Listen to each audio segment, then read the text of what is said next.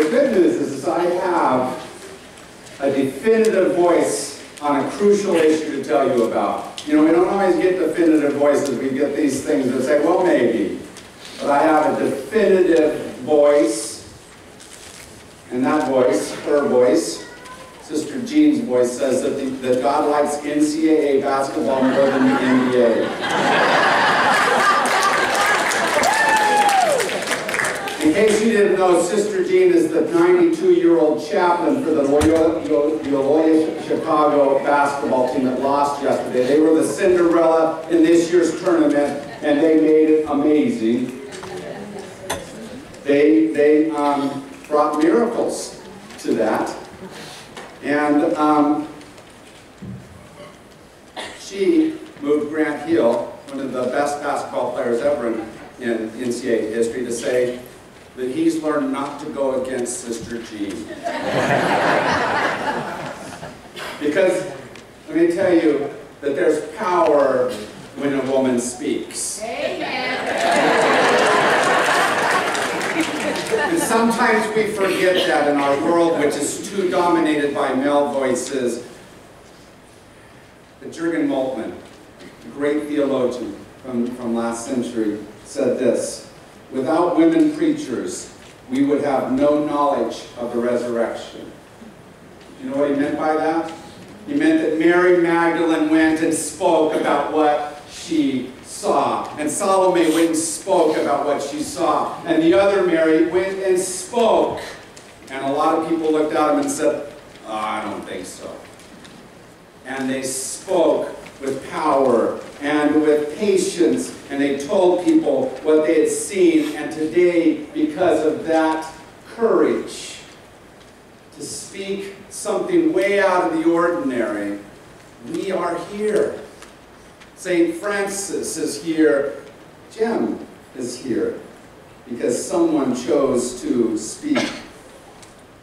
And here's the hard part about that.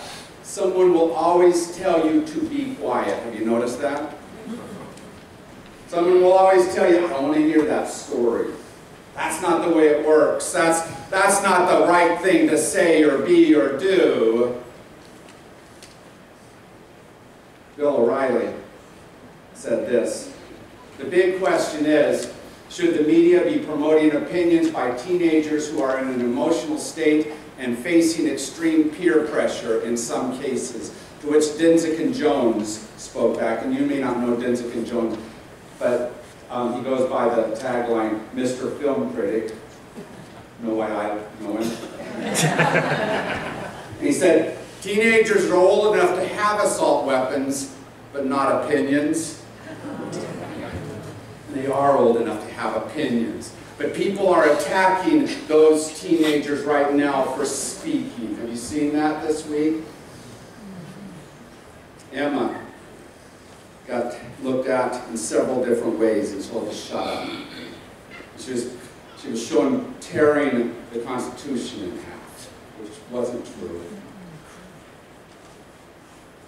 Laura Ingraham told that young man to shut up, laughed at it. They kept speaking. They keep speaking, and we need to speak as well.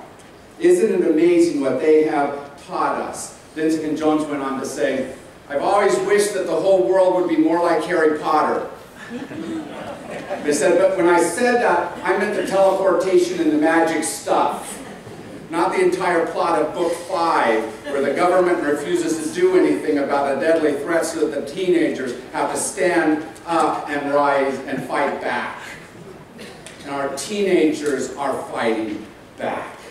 They are speaking a truth that sometimes we've been afraid to speak. They are saying what we say is true here, that God is alive, and people are saying, but I don't want to hear him. And we need to reinforce that hearing in ourselves and in our world.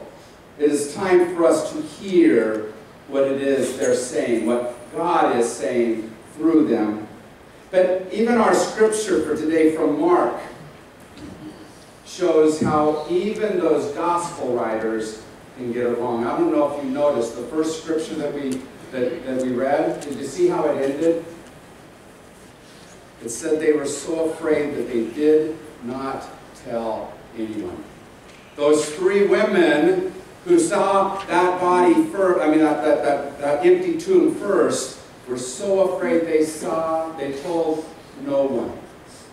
That's the male bias happening, because it couldn't be women that first saw.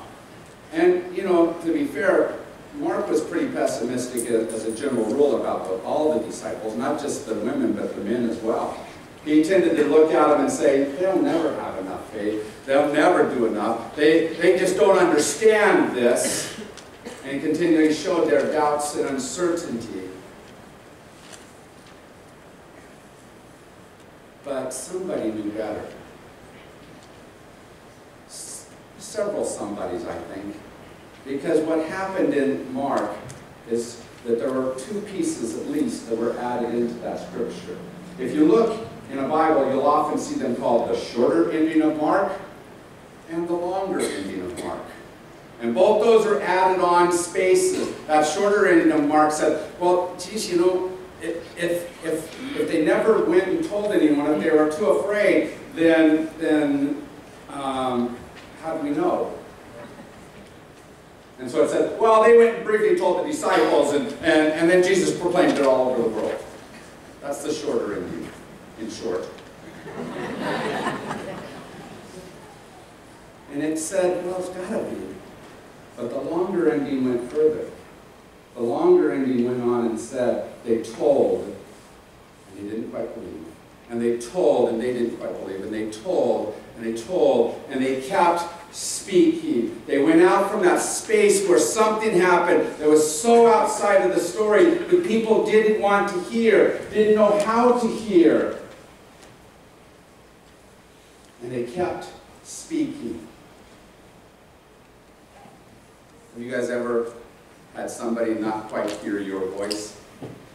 Not quite hear your story? Maybe even be opposed to that story? There will always be opposition. There will always be someone who isn't ready, who doesn't want to hear, who will actively oppose you. But William Sloane Coffin once said, Jesus knew that love your enemies didn't mean don't make any. Speak your truth is what he's saying. You have to boldly speak what it is that is happening. Those women had to continue to speak the truth that even those people who had followed Jesus throughout his time didn't want to hear. And you know why? Because that's not the way things work, right? When someone dies, they die. And here are these women saying, but he's still alive in us, for us, with us. And so they said, no, don't wait, no. But they kept speaking. And because they kept speaking, this world was changed. So what's telling you to shut up? What's telling you not to speak any longer? Carol Gilligan did a study a number of years ago where she asked a question and she got back 3 different answers. Yes, or 3 different types of answers, I should say. Yes, no, and yes. The first yes was one that said, yes, and you can't make me believe any other way. The question was this: does a woman have the right to have an abortion? And so they said, yes, and you can't make me think any other way. The second one was no. All the rules, all the laws, all the whatever say no. And the third one was, let's think about it, and I think, yes, there's a reason why. Those are all important answers because we tend to sit in one of these 2, either the yes or the no, which is a space of saying, essentially, I don't have to think about it any longer. And you can't change my opinion. Either, yes, I'm right, or no, you're wrong. But this over here says, let's think. Let's move and find the right answer of moving forward together. of understanding somehow in that space. And neither this yes nor this no is good enough. Here's why. This doesn't move at all. I'm already stuck. And this no only reacts to that yes and say, you're wrong. But here's the bad part. You have to understand this. Is this no also looks at the third yes and thinks it's the same as the first yes. And says, you're wrong because you're different than me. But this no needs to be invited into the conversation. It needs to be brought back into speaking and hearing and listening so that they can move beyond. Because here's one of the truths about the Gilligan study, is that once someone moved, they didn't move backwards. We want to draw people forward towards what can be, not make them sit in some space of separation, of alienation. That's the space we're in. How do we draw people forward towards? Well, the answer is simple. Relationship. It's speaking to them in the place where they're at, being with them in the midst of the death they're feeling, helping them to see that even when it seems like it's impossible, that the miracle of what this day means might be true. That new life can happen even in this moment when it feels like death just happened. That's this day, isn't it? That what seems to be true isn't true. Something else might be. That God is still alive, that God is still active, that God is still drawing us towards something. And the more we see the opposition to each other, especially in Ken Wilber's terms, when we turn that other person into an it that we can fight against instead of a me that I relate to, the more we do that, the more we hit the dynamic of the first yes and the first no. Instead of stepping into that space where we open our hearts to the He is risen for all of us. But that takes us courageously gathering together. Coming back to the table again and again and saying that no matter how much you hurt my feelings, how much you told me it's not true, I'm going to proclaim the truth that I have experienced.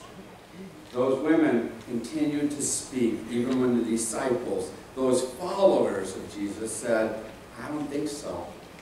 They spoke, they proclaimed, Christ is risen. It takes a long time to do that. We often go to that longer story of John because everything works out there much easier on this day. But Mark is about a harder story, about being courageous and accepting that somebody like those women at the tomb can speak into the male-dominated discipleship. And hearing that something more can happen. So let me tell you about a wonderful place where she went out and spoke. I watched a movie this week called Dolores. So it's about Dolores Huerta. And she was an amazing voice. She had every reason to be quiet. She had every reason to steal her voice and hide away. She had 11 kids. That was enough to keep anybody busy, wouldn't it be? But in the midst of all those kids, she continued to speak what God had placed on her heart. She continued to speak in a space that was very male-dominated. She was the only one on the board of the United Farm Workers that was of her gender. And she continued to speak and be present in that space and draw in not just those of her gender, but all farm workers. And it gave that organization a vibrancy that it didn't have without her. And one who knew her said, what was it that she did? And they said, what first comes to mind is what Dolores modeled, to go out and meet new people and make those connections. This is about a struggle for justice. And because of that, through that great boycott and all the other things that the farm workers did, they changed the world. She spoke, and people listened, well, after a while. But nevertheless, she persisted. And she kept speaking. She kept helping people to hear. She kept drawing people into the conversation and saying, is there something else that should be heard? And her daughter, Mary Elena Chavez, said this, we're never going to change if folks keep their place and stay quiet. Especially women, especially Latinas. If we do not speak, if we do not let that voice of God continue to speak into this world will stay in a space of brokenness. We need to speak and speak loud. Dolores said it this way, say your ideas, put lights around it, beat the drum, put it in writing, put your name on it. All that a person has is his or her story, who they are, what they've gone through, what their family has gone through. When we deny someone their story, we take away their power. And so don't just speak, listen to the stories that are going on around you. Hear what it is that other people are speaking. Hear that voice of how God is present and alive in them so that they can hear how God is present and alive in you. We're here because a certain number of women spoke. We're here because people have continued to speak and continue to share that message of this day. It is our job now to continue to speak that. Who today, how today are we going to say God is still alive in this place, in this city, in this country? The Gospel of Thomas, a sayings gospel, says this. When you give rise to that which is within you, what you have will save you. If you do not give rise to it, then what you do not have will destroy you. God places something in each one of us. Some song to sing, some story to tell, some way to be able to speak out. And it may all come back down to the same story, but it's important that you hear how it is that God needs you to speak. Encourage each other and do it with enthusiasm. You know, those two words are really important. Encourage means with heart. Enthusiasm, you know what it means? In God. So do those two things. Continue to speak enthusiastically how God has spoken through you. And together we will build a beautiful city. As God still sings. City not of some things, but of what is really, truly needed. It's been wonderful for my old teacher heart to see how teachers are finding their voices once again. Have you noticed that? I love that Red for Ed and how they are making legislators begin to change, begin to hear, begin to move. And so I love the story that I found out about just this week. It's been going on for about 2 years, but it reached a culmination this week, and I wanted to share because I think it tells me what happens when people persist. It starts with a man named Stephen Colbert. You might have heard of him. Stephen sits on the board of an organization called Donors Choose, which essentially anybody can put something on that space that says, I need this and I need such and such an amount of money to be able to do it. And then donors can come in and say, I'll fund this or that, or I'll give so much money for that. And so he, 2 years ago, spoke up and said, I'm going to look at all those things from teachers in the state of South Carolina, and I'm going to pay for them. That's kind of cool, isn't it? And then he marshaled the forces of other people, and about a little over 50 people stood up, And together they paid $14 million to be able to pay all of those, as much as they could, a year ago. But this week, Ripple, a company, stepped forward with $29 million to pay every single request by every single teacher on that site. It was 35,647 requests from 16,561 public schools. Those teachers were heard because they spoke, they persisted, and they finally were listened to. Speak. Speak the message of how God is alive in you. A lot of people won't listen much of the time. They'll forget it or they'll slip right past it, but don't stop speaking. God is alive in you and through you. Don't ever stop speaking. Because in that speaking, sometimes miracles will come about just like that, out of the blue. I love that what we celebrate up here are women things.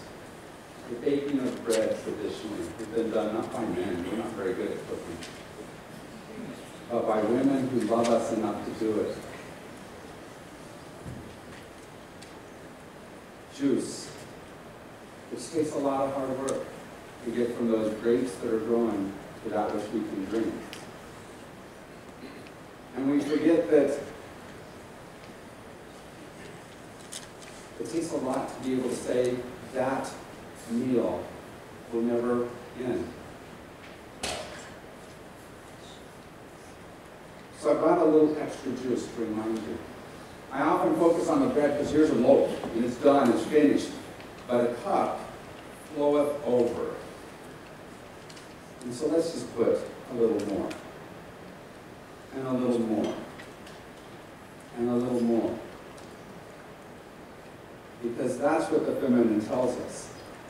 That it will never, ever run away.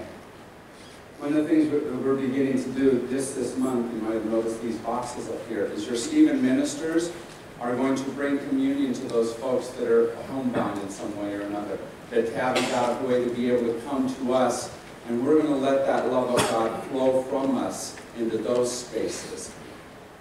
That's what I want you to decide as you come up and receive the communion. Is think, how is it that that communion is going to flow through you, flow out there into something, into somebody, into some space where someone needs it. How will it flow? How will you continue this cup overflowing? God is at work. Let that love flow through you. Will my servers please come forward?